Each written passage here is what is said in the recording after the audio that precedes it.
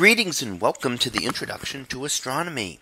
One of the things that I like to do in each of my introductory astronomy classes is to begin the class with the astronomy picture of the day from the NASA website, that is apod.nasa.gov/apod. And today's picture for January 7th of 2022, well, it is titled Ecstatic Solar Eclipse. So what do we see here? Well, this is an image, and we've seen several of the eclipse that occurred last month in December of 2021. And that was a partial solar eclipse, which was visible from the Antarctic region.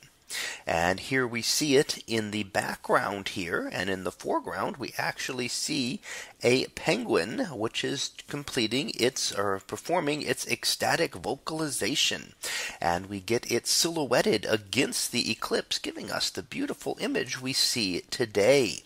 So the penguin here in the foreground, and happening to be in the right positioning for the photographer to be able to get it silhouetted against the eclipse in the background.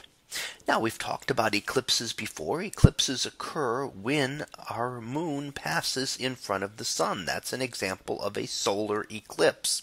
We could have partial solar eclipses, such as this one, where only part of the sun is blocked out at the maximum.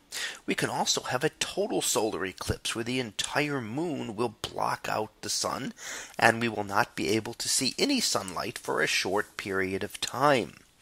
And we can also get what is called an annular eclipse. Annular, for an annulus or ring, is what occurs when the moon is at its furthest distance from Earth, and therefore appears a little smaller in the sky and does not quite block out the entirety of the sun, leaving a ring of sunlight still visible during the maximum eclipse. Now, eclipses are coming up, and we do get eclipses every year. And in fact, there will be eclipses in 2022 in this year. And there are 4 eclipses that are scheduled, 2 solar and 2 lunar eclipses that will occur. The bigger ones this time will actually be the lunar eclipses. There are 2 partial solar eclipses on April 30th and October 25th. But there are also 2 total lunar eclipses when the moon passes into Earth's shadow and is no longer being directly illuminated by the sun.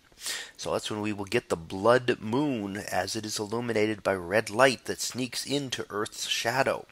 And those will occur on May 15th and 16th of this year, and May 7th and 8th. And I'm sure we'll see a lot more of them as these get closer, and they're visible. The nice thing about a lunar eclipse is that it's visible from most of the Earth. So a big chunk of it, any place that is dark at the time the eclipse occurs, will have a chance to see at least part of those total lunar eclipses. So the next one to really look forward to is the night of the 15th into the 16th of May, which will be a total lunar eclipse visible over much of the world. So that was our picture of the day for January 7th of 2022. It was titled Ecstatic Solar Eclipse. We'll be back again next time for the next picture, previewed to be Forgotten Constellation. So we'll see what that is about tomorrow. And until then, have a great day, everyone, and I will see you in class.